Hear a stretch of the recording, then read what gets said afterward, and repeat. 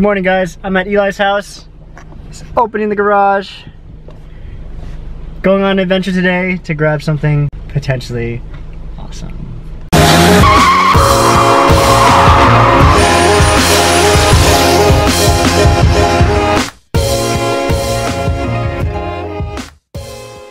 Oh man, so Eli's still getting ready, but check out the amazing wheels. Oh my god, I'm obsessed with these. Dude, that's just a good shot right there. Remember when we painted this car? Plasti dip. Oh man, sad Volvo.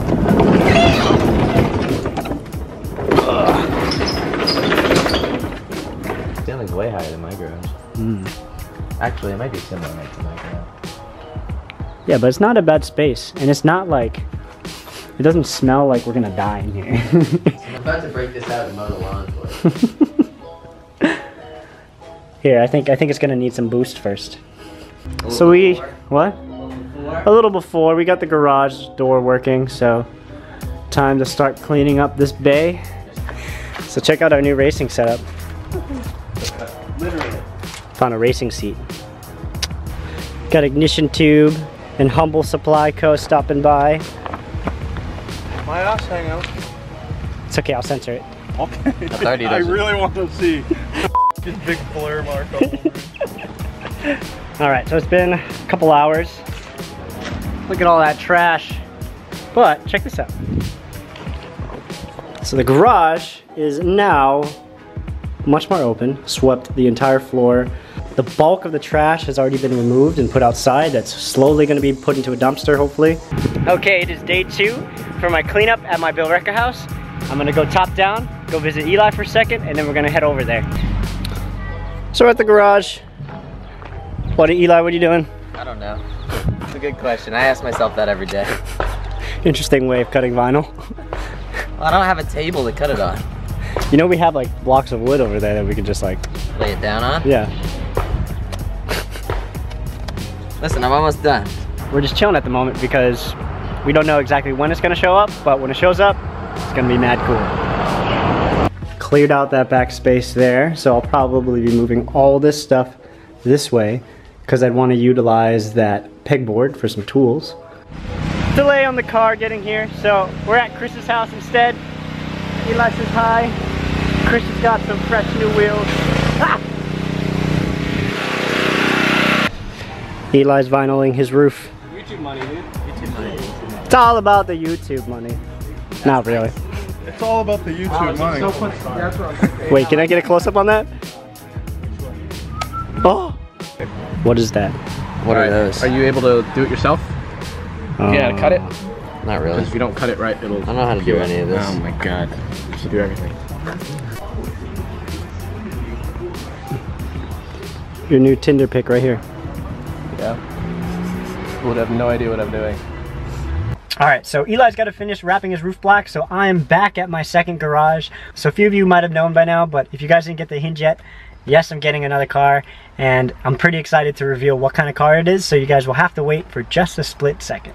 In the meantime though, wheels looking very, very clean. Oh, there she is.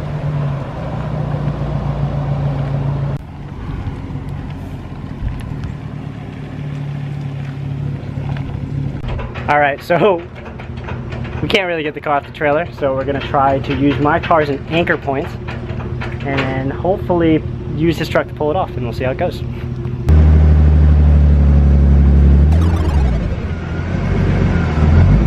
So we can't get the car off the trailer because the wheels are seized. I don't know how this guy got it on the trailer, but he's a guru and a magician. But so far we got it freed by hammering on the brake drum to release the handbrakes. So hopefully that will work. Plus we got a spare wheel on that would fix the pawning flat. it off on Pawinning.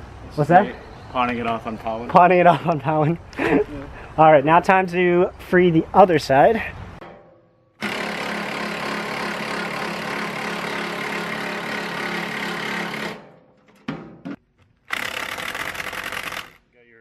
I think mine's dying. Get the pipe.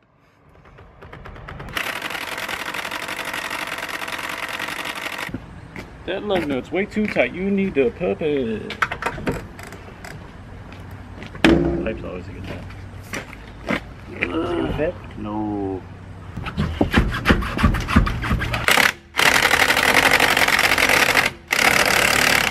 Yeah! Buy yourself a D-wall. D-wall's better. D-wall. D-wall. Crossman, you're letting me down. No springs, brah. F it. What? Why it's so slammy damned, I think. What's rolling? Alright, sorry to keep skipping around, but I had to leave for work the other day, but the car is finally here. I am very excited to show you guys out in the sun what it looks like, and then point out all the potential problems that I'm going to be running into, and so let's get it outside. So there's definitely something seized because I can only push the car forward, I can't push it back. I don't have all my tools on me, so I'm not even going to bother trying to really work my way to get the car out. I'm mainly concerned with today of cleaning out all the trash that's in the car, as you can see. Even though I can't bring the car out, I'm still going to give a walk around. So the reason why I got this car is because Gertrude's already done. If you guys don't know what Gertrude is my turbocharged E36. I'll link a video up there. But basically, I am going to try to start from scratch. I want a challenge and I want to start a build from the bottom up. And that's why I got this car. So I want to do something different. I'm going to keep track of how much money I've put into this car. And to start out, I bought this car for a grand total of $200. And it cost me an additional $100 just to tow it over here, which covers the cost of the U-Haul and gas and whatnot. So let's start it out at $300 as a grand total for this car. Alright, so walking around the car, cosmetically this body panel is pretty straight, but minor the typical stuff that's wrong with E36s, like this entire jack point right here is going to definitely need to be re-welded. If I were to jack the car up, you guys would see that the entire panel underneath is cut out. So in another video, I'll start talking about this exact point and how to fix it and such. And then around here, the back fender definitely had some body work done before. The fiberglass is ripping off. I have no idea exactly what I want to do with the car yet, but for sure I do want to strip it down completely and start from scratch and see where it goes from there. To continue, all the glass in this car is accounted for. The hatch works. This side is also pretty straight, and then the same exact problem with the front jack point is also rusted out on that side. I don't really know for sure how many miles are on it, but it does have about 180 or 200 something miles on the clock. But let me try to open this hood for you guys. Oh, well, the hood won't stay open. I gotta find something to prop it up. So now that I got the hood up, the entire motor is still intact. Definitely going to be just stripping everything out and see. Supposedly this car actually did run before it was parked in the junkyard. All it really needs is a starter, which failed the last time someone tried to start it up. But overall, I'm pretty happy with the condition of the car. So as you can see, the interior in here is extremely dirty, even though there's some air fresheners to purify the air quality. But the first thing I definitely have to do in this car is to remove all the trash.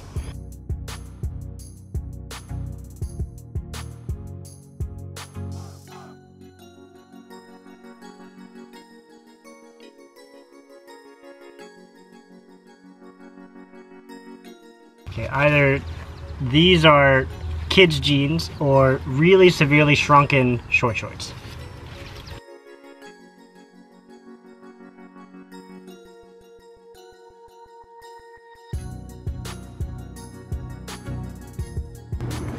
Oh, help me, God. It's gross. Oh my God, there's so much trash over there too.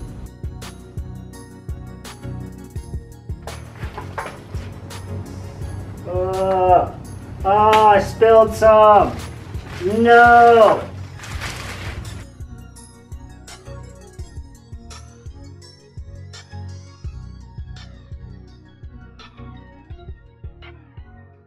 All right, last trash pile.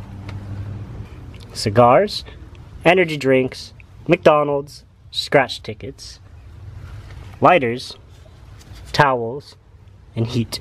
All right, looking much better.